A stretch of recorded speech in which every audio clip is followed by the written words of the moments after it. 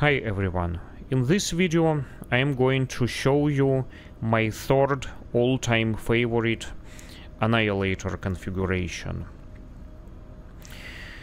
Now, why third? Well, even though this is a fairly new channel, I've done a bunch of videos here dedicated to the Annihilator chassis in particular. And as I've mentioned many times in my previous videos, I have three all-time favorite Annihilator configurations. Two of them I've shown already. Those were the variants. One of them was the ballistic variant, loaded with the 4 L-10X solid slug autocannons. And then my second all-time favorite was the all-energy based variant, ANH-1E, loaded with the 4 PPCs. Finally, in this video I will show you the third, my all-time favorite configuration. However, spoiler alert, this isn't going to be the most destructive or the most devastating loadout. As a matter of fact, this is probably going to be the least devastating and the least destructive configuration. Nevertheless, I believe that this is a very important configuration, it is a very capable configuration, and it can yield a great results if it used properly, if you can use this right. Let me show you what I'm talking here about.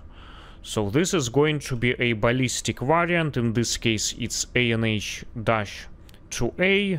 but you can configure in exactly the same way the ANH-1A. It doesn't really matter which one of these you use, you can still configure them identically. So in this case I've downgraded all the original autocannons to this 4 AC5 burst fire autocannons, and then I replaced the original medium pulse lasers with the standard medium lasers. Let's see what's inside. Yeah, as you can see, at a first glance it may seem like it's a downgrade, which it is in some ways. Nevertheless, as I've mentioned earlier, it is a very, very capable mech, and it's a very important configuration for certain circumstances. Now, in one of my previous videos, I've shown you this configuration loaded with the 4 autocannons, for ultra autocannons UAC5s, which is also a somewhat popular build, judging by a lot of videos by other people on YouTube. Nevertheless, this isn't one of my favorite configurations because, as I was suggesting in that video, this UAC5, despite their great damaging potential, they aren't super precise at very long ranges. Well, this is a completely different story with this AC5 burst fire autocannons. These are actually super precise long range weapons. When you look at the specs, it tells you that the maximum range is 775 meters, which doesn't look like a lot. However, in reality, this isn't necessarily true. In reality, you can shoot much farther than that. You can shoot twice as far as the advertised range. As a matter of fact, I've destroyed a bunch of targets with this mech far beyond the sensor range.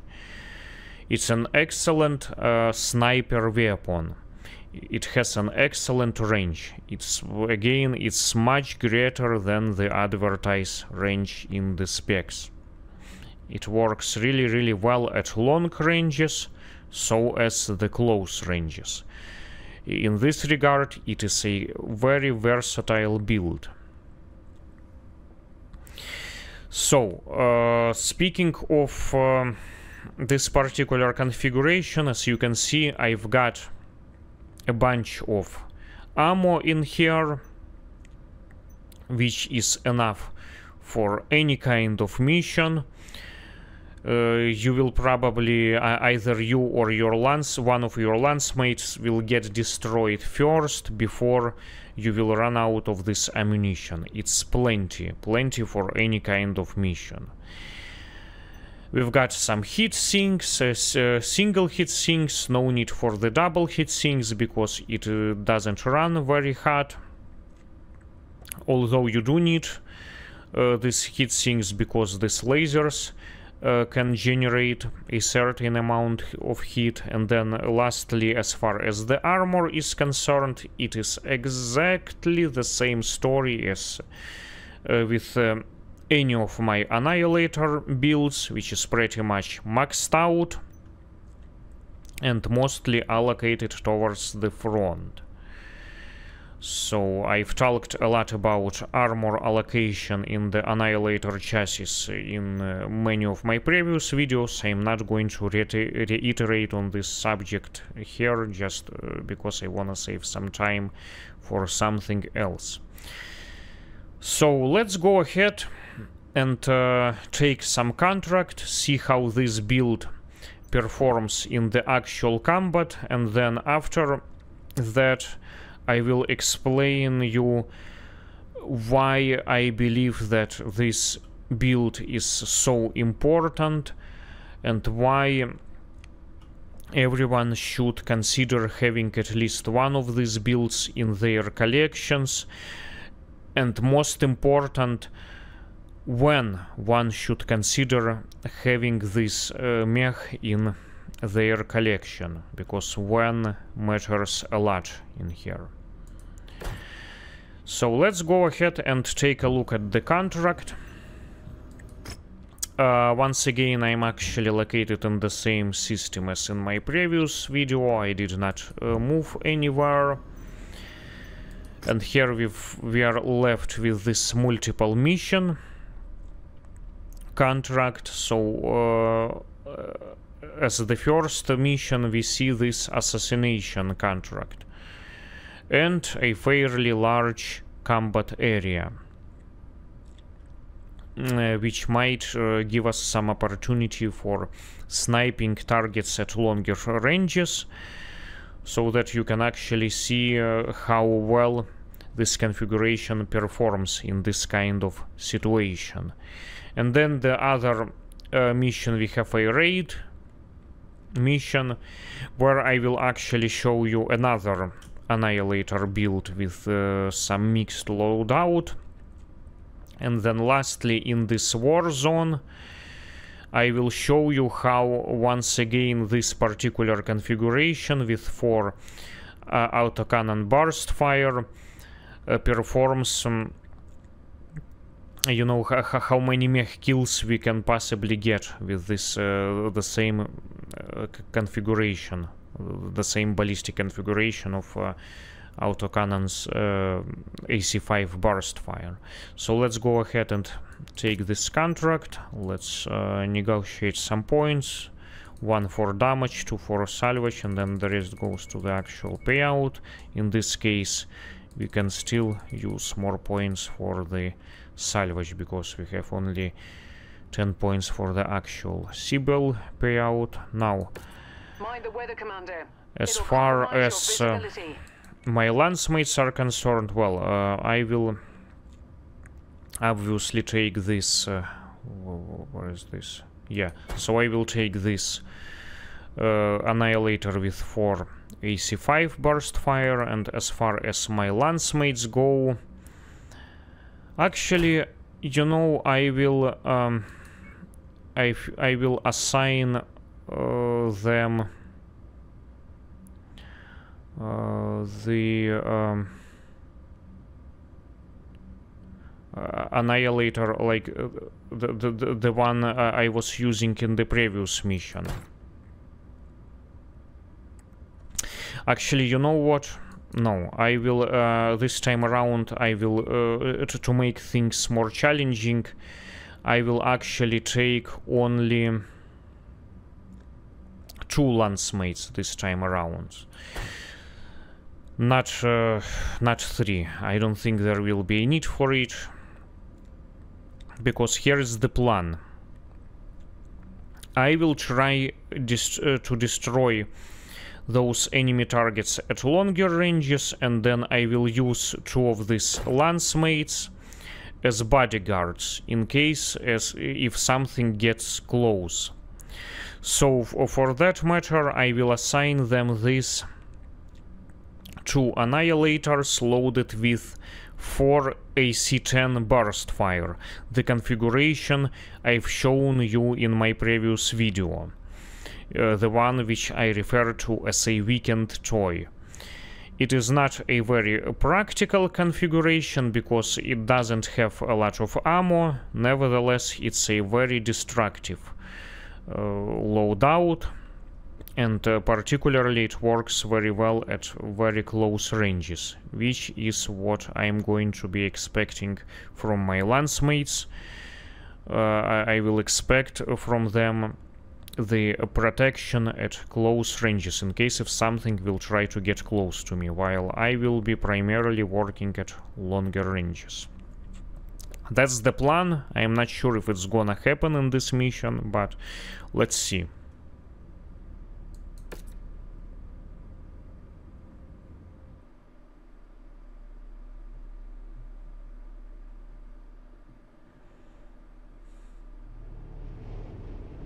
Our targets have given our employer nothing but problems.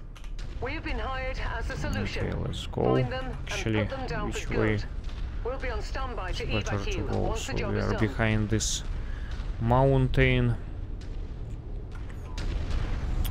So it looks like we might need to eliminate some mechs at these 4 waypoint locations. Let's see what's going on in there. So I have only 2 lancemates in here. I don't think we need any more than that in this kind of scenario.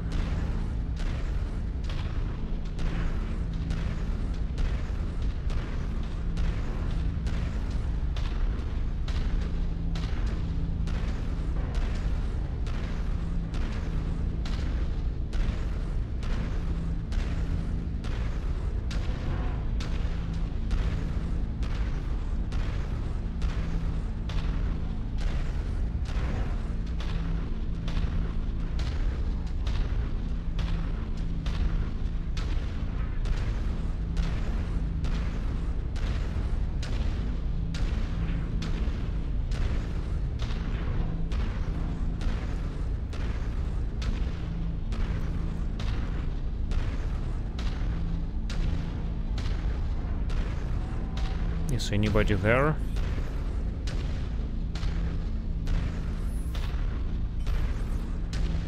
I don't think I see any mechs. This is the artillery. It's probably not going to be there. Yeah, just an urban mech.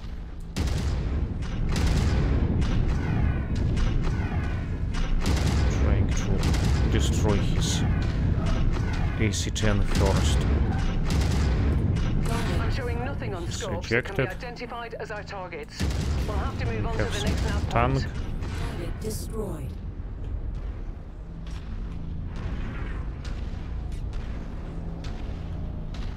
Target acquired.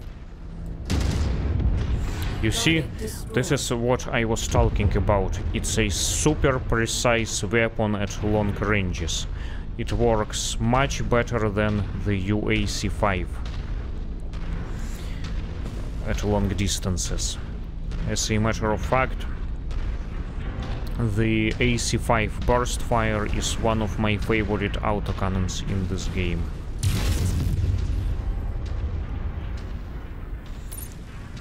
it's got a great damage to weight ratio. Target acquired.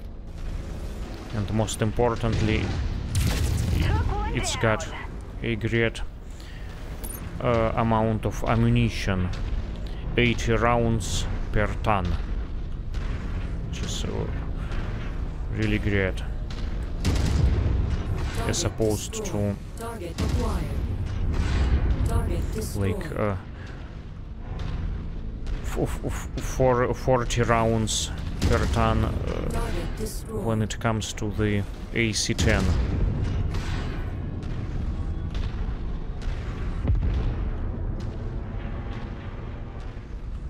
Target acquired. Some trash destroyed. targets here. New target Panther. Engaging shared target ID. I'll let my landsmate.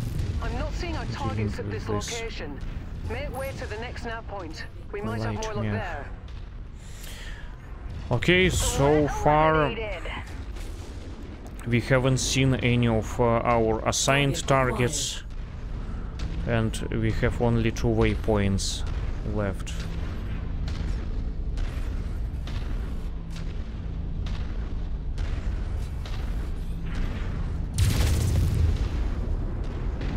This never gets old.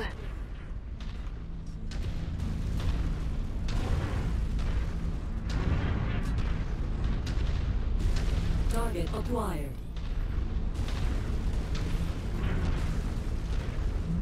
Just eliminate these things so that they don't Target destroyed. bother us in the future.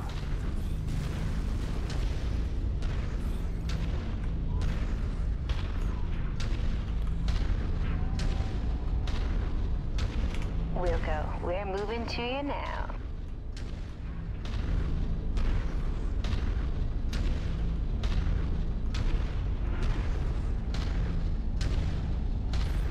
Target acquired. A few more ground targets. Target acquired.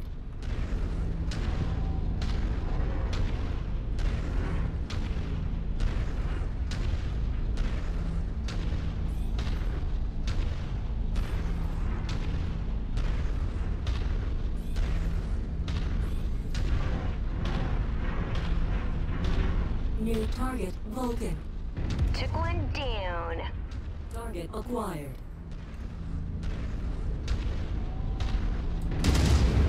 Target destroyed. Target destroyed.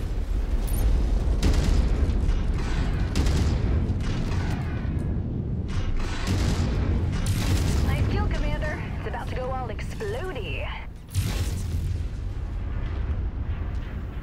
Target acquired. Target destroyed.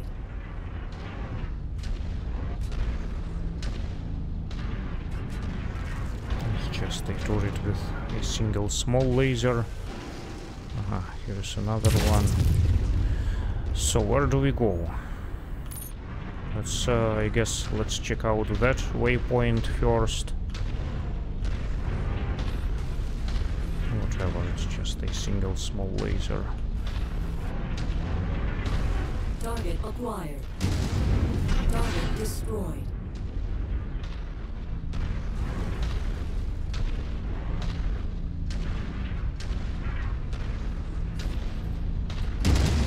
This never gets old. Just so that it doesn't clock our radar. Target acquired.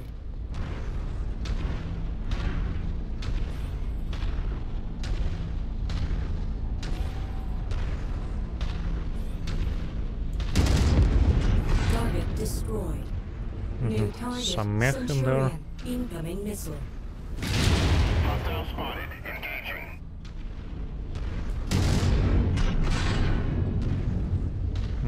He's hiding behind the New fortification. target Commando. We're on it, Commander. Looks like we're at the wrong place, Commander. Our target must have given us a slip. Let's check out the other locations.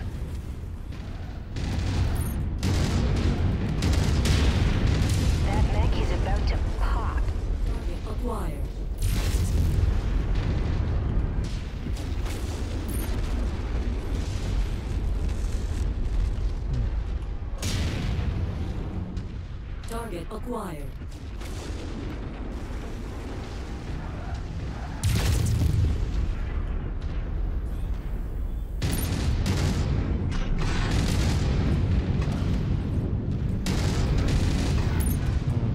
He's hiding. He's smart.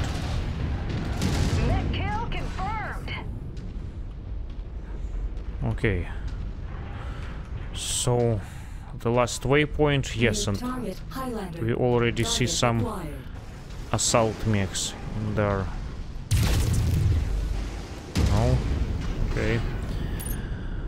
Alright, yes, so this is a great situation right here. We can actually try sniping those guys. Let's see if we can climb up this mountain. They're still fairly far.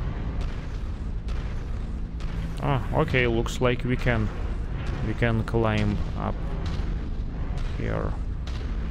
Okay, excellent. So I'm gonna put my lance mates somewhere around here in case if something will decide to get close. Okay, did they spot me? No. It's Highlander. You see, it works really well at long ranges. It's a super precise weapon. Relocated, Commander. I really like this AC5 burst fire. One of my favorite weapons in this game.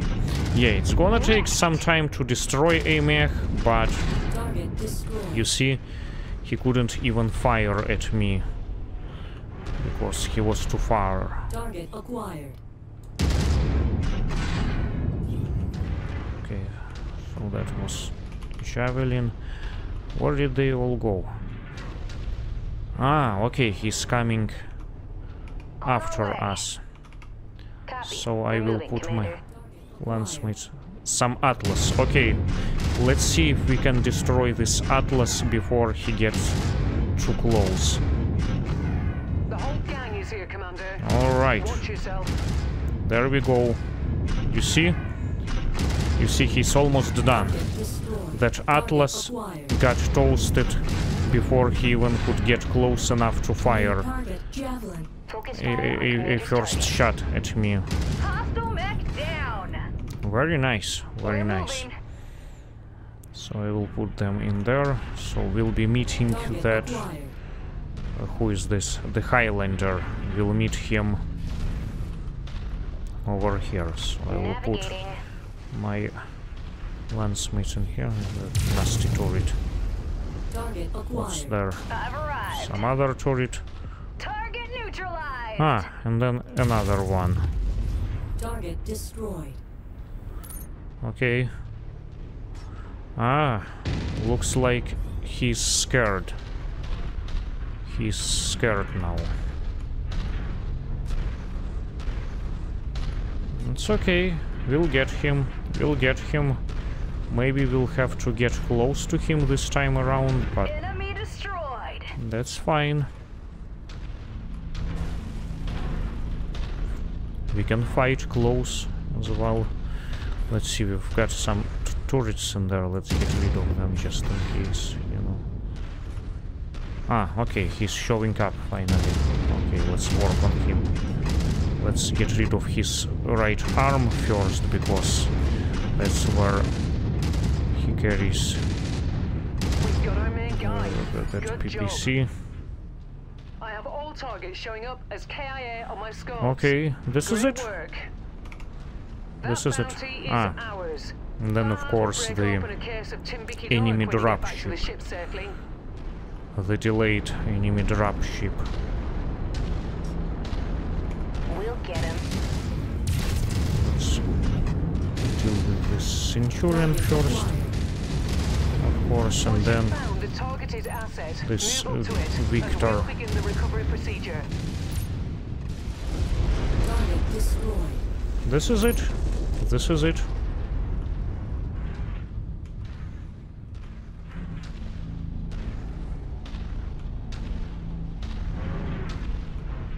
Now we can go home finally.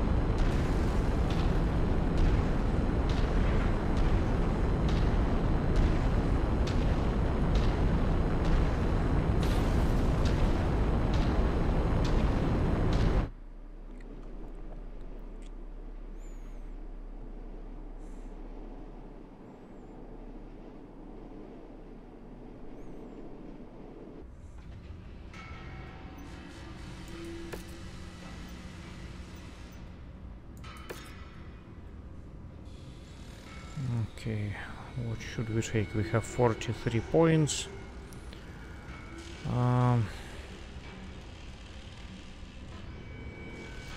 I might actually take this Highlander just so I could sell it. I already have 16 of these variants, so I will just sell it and make some money.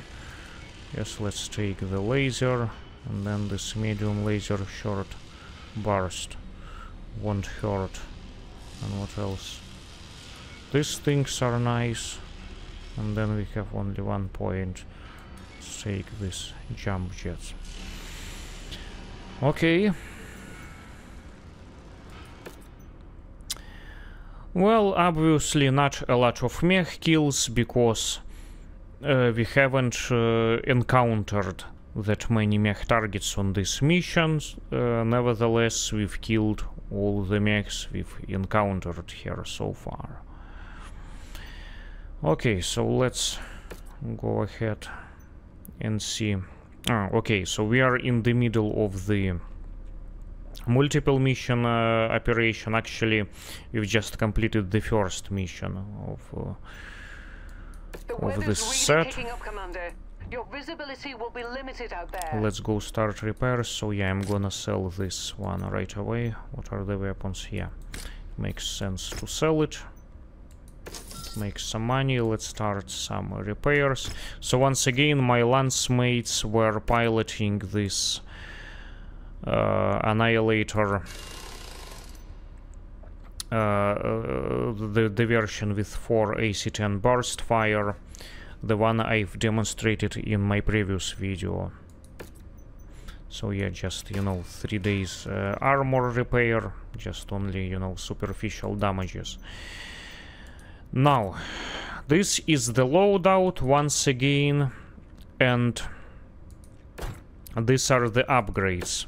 Same upgrade set as I'm using on all of my ballistic Annihilator builds. Exactly the same set.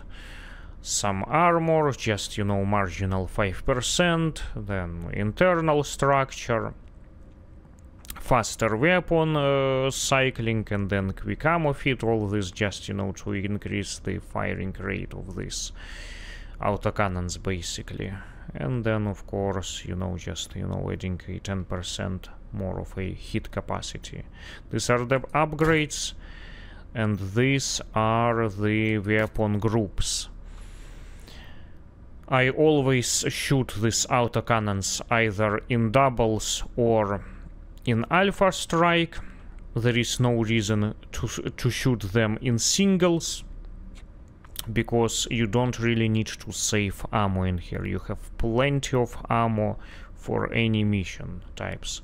And then of course the lasers are grouped in pairs. Alright, so now let me explain why am I so excited about this build, why do I like it so much, and why I believe that this is a very, very important configuration. Well, you need to put this in context, okay? So, first of all, why I am liking it so much? Because it's a very accessible and it's a very budget option. Because if you look at these AC-5 burst fire weapons, they are very, very common weapons. They are very accessible. You can find them easily. They may not be as common as the standard AC-5s. Nevertheless, they are more common than, let's say, UAC-5 weapons. That's for sure. And they are also less expensive. It's a very cheap, it's a very basic build, the one that is very easy to maintain, and it doesn't cost a lot of money. It's a very, very cheap build once again. And let's say if you lose one of these weapons, you can easily replace it. So as single hit sinks. We don't even have any double hit sinks in here. It's a very simple, very straightforward build. So this is one of the reasons why I like it so much. Because, like, let's take a look at this other build I was talking about, which is one of my favorites. Like, let's say this, with 4 autocannons, L-X solid slug autocannons. I've shown you in a couple of my previous videos. One of my favorite builds of all times, and one of the most devastating builds which I have in my collection. However, there is one problem with this build. Some may say that the problem is that it doesn't have much ammo, which is kinda true. However, I don't find this to be a problem. I can do a lot of damage with this amount of ammo. It's not really a problem for me. The biggest problem with this build for me perhaps is its expense. First of all, these weapons are quite expensive. If you lose one of these, it's gonna cost you a lot to repair it. The other problem, when you are early in the campaign, you are not gonna find these autocannons that easily. Early in the campaign, like let's say if you start in 3015 or you know, closer to that year, these autocannons are considered as a lost tech. Chances are you're not gonna find this, and then if you find this, they are very rare, and you may not even find, you know, 5-tier level. So that's there is a problem. Then another problem, let's say, you know, like even later in the campaign, like let's say around 3000, you know, like 30s or early 40s, when you have the first Annihilators available for purchase, which is this variant ANH-1A, like I said. Even though, let's say, if you can find these weapons, you may not necessarily be able to afford them, because chances are that you will still not have a lot of money during that time. And this is exactly where this build comes in handy. Early in the campaign, like let's say, I mean, if you start in 3015, I mean, you will not be able necessarily find these Annihilators for purchase. Nevertheless, you know, by the 30s, late 30s and early 40s, you will be able to find available for purchase 1A variant, or let's say you will salvage this one from Wolf Dragoons. The original version comes with the, I mean, 1A variant comes with the AC-10s, which will occupy a lot of weight, and you won't be able to use a lot of ammo. Or it will come heavily under-armored. This is exactly the time where when these AC-5 burst fire weapons come in handy. They are cheap, they are easy to find, and easy to maintain. And then, you know, the other variant, it actually appears later in the campaign, the one that I like with this, let's say, 4 PPCs, 4 PPC variant. I mean, you can find PPCs, but they are still kind of expensive, and losing one of these arms can kinda hurt you financially, especially when you don't have a lot of money. Yes, it's more devastating, it's more powerful mech, but at the same time, you know, it costs some money to maintain it, given the fact if you lose some of these weapons. So this is exactly the reason why I like so much this configuration with this 4 AC5 burst fire, because of its accessibility. It's very easy to access and very easy to maintain, and most importantly, it's a very cheap variant. It's probably the cheapest configuration you can have in this game. So this is my take on this Annihilator. And besides that, like I said, I love this burst fire, this AC5 burst fire autocannons, because of their great range and their great precision. As a matter of fact, you know, there is a King Crab variant, the hero variant, the one you salvage in one of the campaign missions. I believe it's called like Stop the Lunch. Where is it? Yeah, this KGC-CAR variant. That's the Hero King Crab. Originally it comes with the 4 UAC5s, and I've downgraded those 4 UAC5s for this AC5 burst fire for the reasons I've mentioned. Don't get me wrong, I do like the UAC5. It's a great weapon, however, it's not the weapon which I like to use as a primary weapon. It's the weapon which I like to use in conjunctions with other types of weapons. Okay, but as a main weapon, I would much rather prefer this AC5 burst fire, because first of all, it weighs 1 ton less than UAC5, which leaves a lot of room, more room for taking more ammo. So that's exactly the reason. I'm gonna have to make another video on this variant, because I believe that this configuration deserves more attention. Alright, so this is it for this video.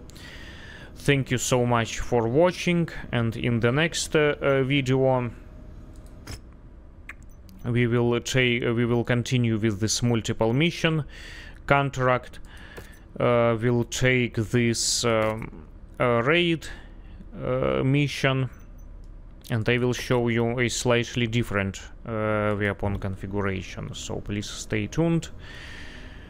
Once again, thank you so much for watching, and until the next video.